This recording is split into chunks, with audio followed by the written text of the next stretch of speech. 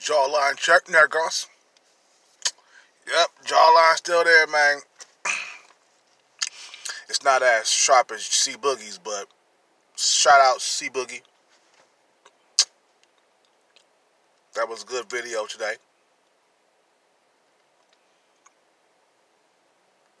But I want to talk about something really quick before I go to work.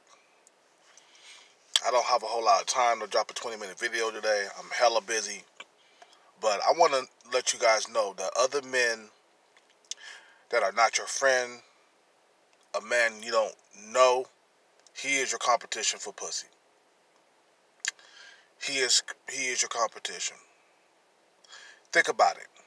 Who invented the apps that turned a lot of men incel? It wasn't women who invented these apps. It was men.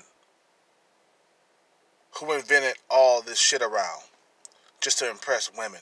A car, a plane, so they can have a better life, plus the finer pussy in life. Who did that? Huh? It wasn't women did that. It was another man who invented all of these things. The apps, the dating apps. Facebook. These were inventions by men. Or invented by men. So, when you don't look at another man as your competition and you refuse to get out here and compete, you will get the less of the less. You would get the what they call it, the short end of the stick. If you're not rich, if you're rich, then you don't have to compete. You can sit back and let the bitches come to you. You know, you don't have to compete with other men once you get rich. I mean, you're competing with other rich men, but it won't be, all fucked up like it is now, where you don't have shit. And you're competing against rich men. You're competing against Chaz and Tyrone's. Chaz and Tyrone's don't even have no money and they can still get pussy. Chaz and Tyrone's are your competition. Rich men are your competition. So it's like, if a woman was to decide, if she was to decide between you and Tyrone or you and Chad, she would go with Chad in a heartbeat. But if you raise your value as a man, then if you're rich and, Chad just got looks or whatever, or Tyrone just has looks, then she will have to go with you because you're rich. You pull up in a Lamborghini and you're average looking, you're fuckable, you got six-pack abs and, you know what I'm saying? Then she'll go with you. She have to go with you.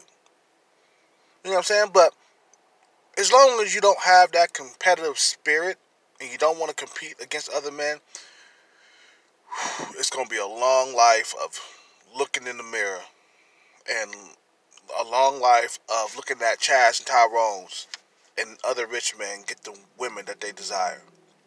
Because I know we all want the woman that we desire. We want that cute girl. We want that fine girl that the Chaz and Tyrone's be walking with, that the rich men be walking with. We want that. We want that. Just got through eating lunch. We want that, man. You know what I mean? And for motherfuckers to sit back and don't get the women that they desire, that'll make you one mad, unhappy motherfucker. You know what I'm saying? So other men are your competition. And you have to compete. You have to get in that gym. Get them six-pack abs popping, especially if you're a black man. You have to get that you especially have to get them six-packs. You got to get them biceps popping. You got to get into full-fledged shape. This is the world we live in now, a competitive world. Don't let these other MGTOW guys tell you not to compete. Because that's not making your life better. Getting out here and competing, that'll make your life better. And believing in yourself. Never have self-doubt. You always believe you can win. No matter who's up against you, man.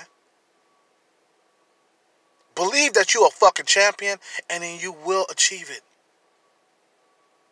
You will get it. You will get the bitch that you desire. Do what you gotta do, man. I'm out with this video. I'm just letting you guys know that other men are the competition, not women. We're not competing against women. We're competing against other men. A lot of guys got it twisted. They thinking you out there seeking validation from women and shit. No. It goes both ways. We seek validation from women, and then women seek validation from us. It's not like you at the end. You only look pathetic if you fat, not in shape, you don't got no money, job or nothing, and you approach a woman for validation. That's pathetic. But if you got your shit together, you approach a chick with confidence. She see that nice fly car. She see you got a nice apartment somewhere. It's all game. Your chances of getting that bitch goes higher. But all this time is going by, and a lot of you motherfuckers, you incel motherfuckers, because I used to be incel. I'm not going to be making myself seem like I'm better than you guys, but a lot of you guys don't want to change. You don't want to compete. You don't want to get out here and do your thing.